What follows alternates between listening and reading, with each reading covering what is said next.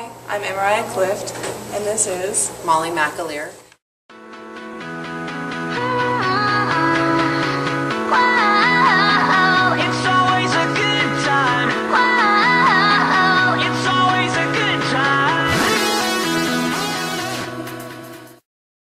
So Molly, how does it make you feel as a teacher when a student fails a project or an assignment?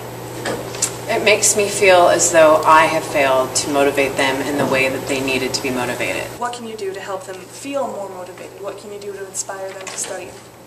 I like to remind students how smart they actually are, and just because they're not excelling in school does not mean that it's necessarily their fault, that they need to figure out the best way for them to learn and advocate for themselves so that they can get the passing grades that they need to graduate from high school and become successful in their own way. Absolutely.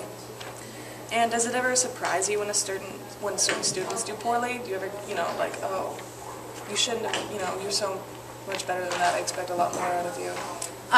Great question, Mariah. And no, it doesn't surprise me because oftentimes when they do poorly, it's due to external circumstances, and we can't control life, and sometimes things happen in our lives that keep us from attending school and being really truly present.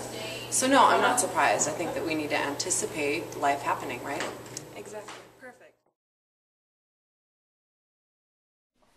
So Michelle, how does failing a class make you feel?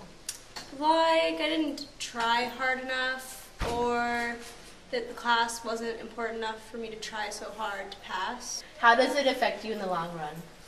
It makes it so that high school takes longer, and it also might affect the way that colleges look at you and things of that nature. It's going to take some hard work, and we all have to overcome, and I know that they can do it. Perseverance. Absolutely. Seeing you. Yeah, back at ya. I feel like we should go to coffee. Let's do it. Asking out on a date. Or perhaps get a chicken soft taco or something. We have your cantina bowls. Burrito.